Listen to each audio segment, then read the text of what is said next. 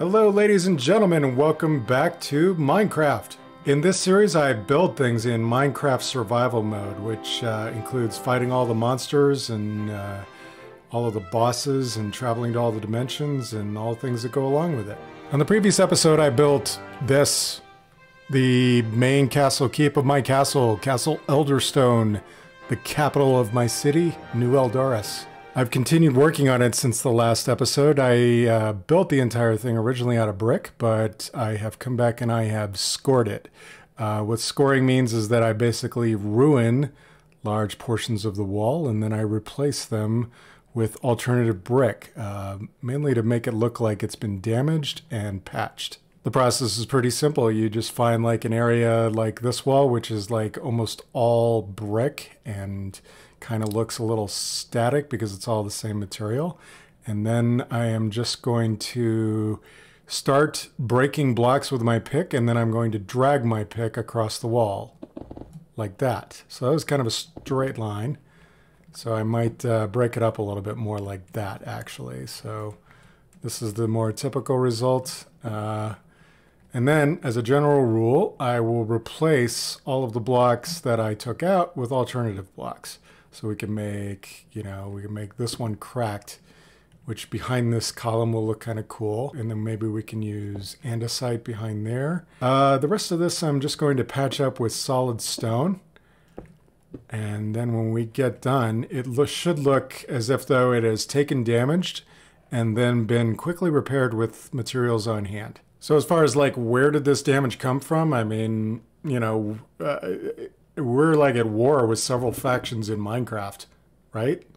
I mean, we've got the monsters who spawn every night and they're probably about to show up here, but I did want to take some time to show you what everything looks like at night. Yeah, so there's the monsters, there's the Endermen, there's the Pillagers, and then there's the Phantoms. The Phantoms also might make an appearance soon because I haven't been sleeping very much. I've actually just been kind of going around taking care of business. Scoring, in my opinion, is a little bit better than texturing. Texturing just basically involves random placement, but scoring is the act of making something look like it has been attacked in a specific spot. Also, what I like to do is in the corners, I like to put cracked ones to show structural stress, really. Let's tear this up. Let's put a cracked one there. It looks really good to put andesite next to a cracked one. It just kind of looks like this block is more, this block makes this block look more ruined. When you put solid stone mixed with stone brick, the stone brick stands out and the solid stone recedes a little bit. Okay, and now that I'm finishing up this wall, I really feel like the process is kind of done. So let's go over here and take a look. Whoops. Missed a block. Yeah, but otherwise this scoring looks really good. It really does add a lot of character to the building. So in here, things are looking a little bleak. I definitely want to do a layout on the interior. However, that's probably not what we're going to do on today's episode. I also want to point out that I've made some changes to the rooftops. I added these spires to the top of the roofs on each of the towers on the main gatehouse. And then I also added these roofs and the tops to these towers. Got the exact same peaked roof on there, and here's this pointed design at the top that kind of completes that. I sort of felt like it needed to be copied over here. Also did this tower, if Optifine wants to work for me. It's still in release candidate mode at this point. I added this balcony to the top level with a nifty little banner underneath it. That way the royals have a way to come out here and take a look over their kingdom and the bay there during the day. Most of the royals' bedrooms will be up in the roof area, so the roof will probably have additional windows poking out of it, but I'm going to kind of leave that until we're actually doing the interior layout. So we're taking a little flight along the backside of the building here, as you can see, and I will get out to a floating position. This is pretty bad. We got this tower covered right there, same as the other towers.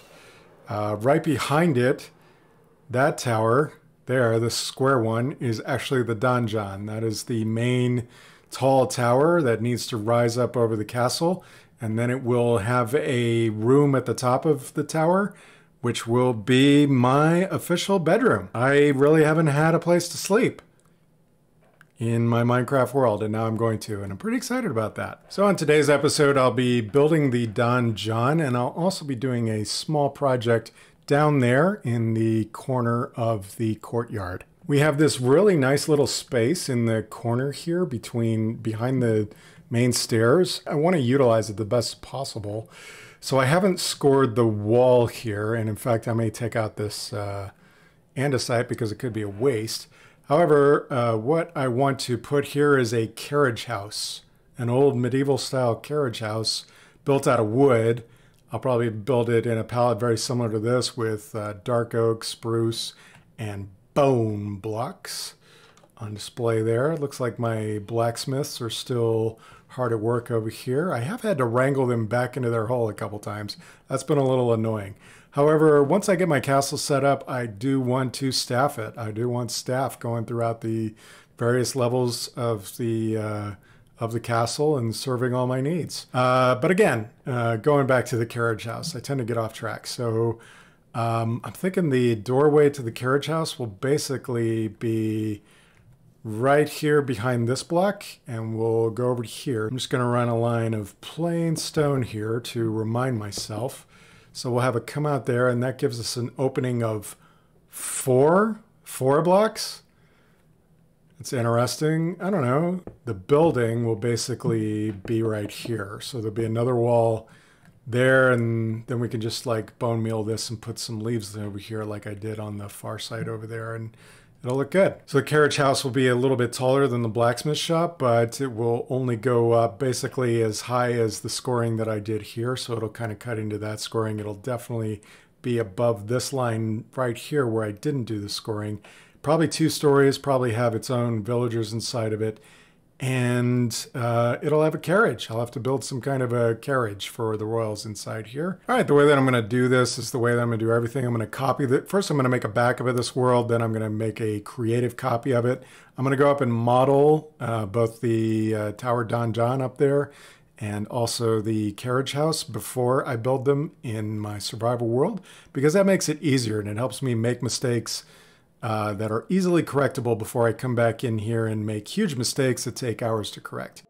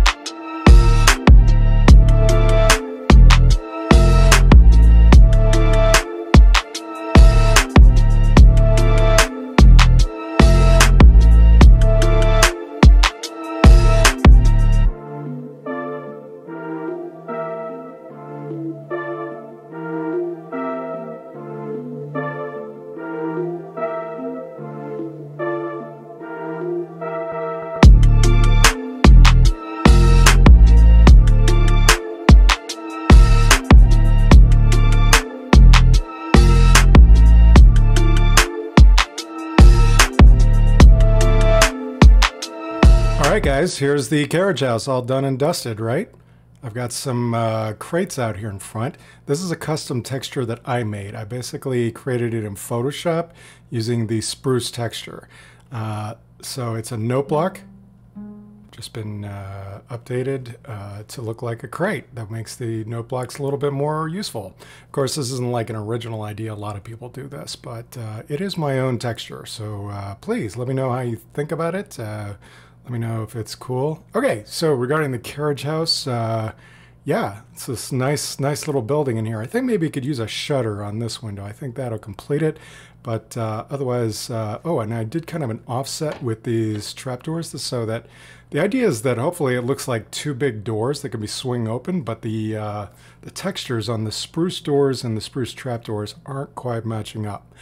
That's disappointing. I might actually go in and edit the door texture just so that it might match up a little bit better. Also, the two doors open the other way. So then when you get in here, you've got a stall for horses, and you've got some more crates and boxes over here, more cargo. And then I've created this carriage. This came out pretty good. It took a couple different tries, but you can actually get in it. And the driver here can pull down these in order to hand something to his passengers or to talk to them.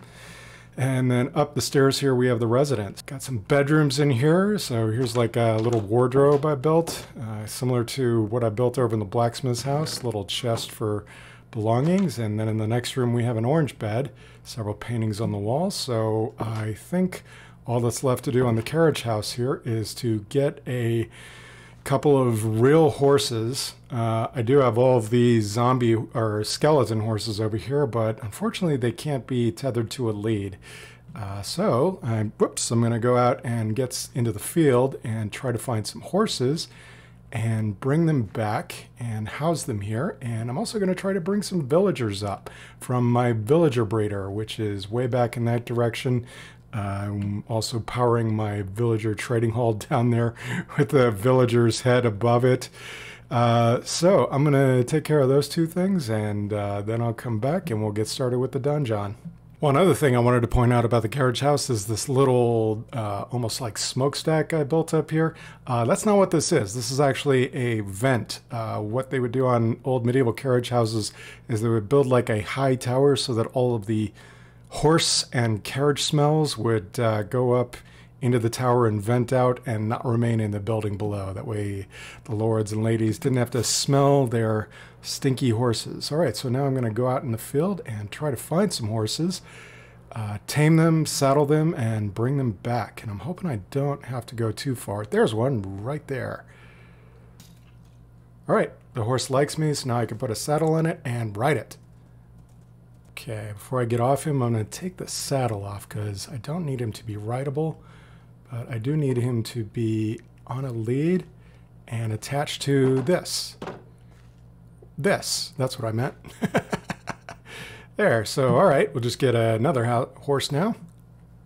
All right, so got a couple of villagers in here. One of them has taken a leather worker class.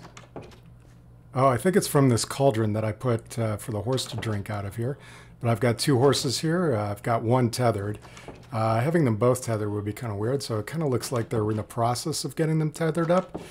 I wonder if this guy's just going to keep jumping there forever, or what's his deal is.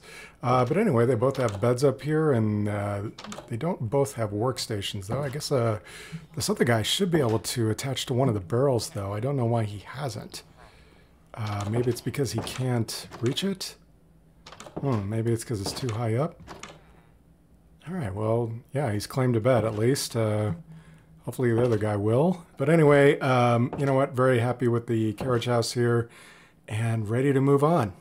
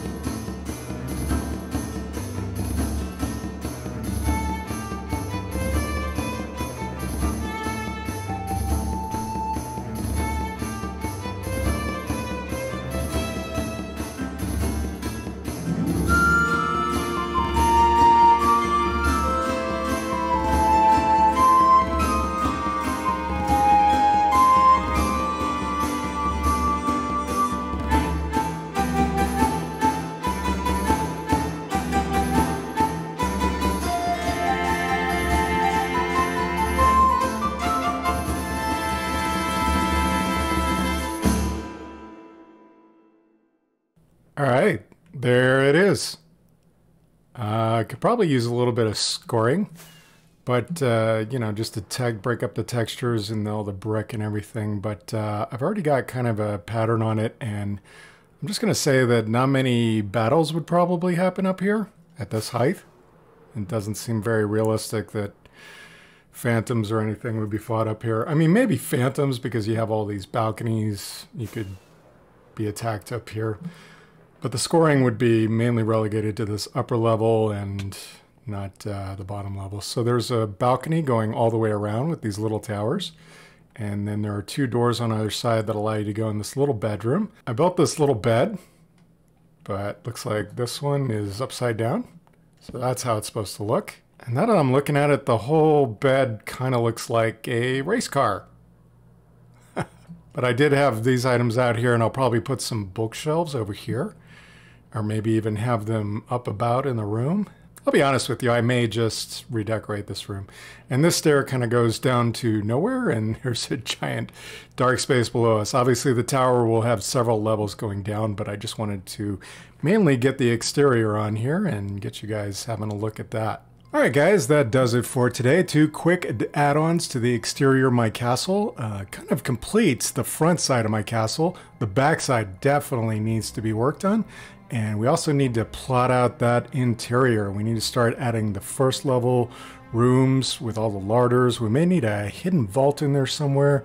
And we need some other like gorgeous rooms added to this castle. However, we won't be continuing that in the next episode because tomorrow the Nether update is dropping, and I am definitely going to be heading over to the Nether to see what all the new changes are about.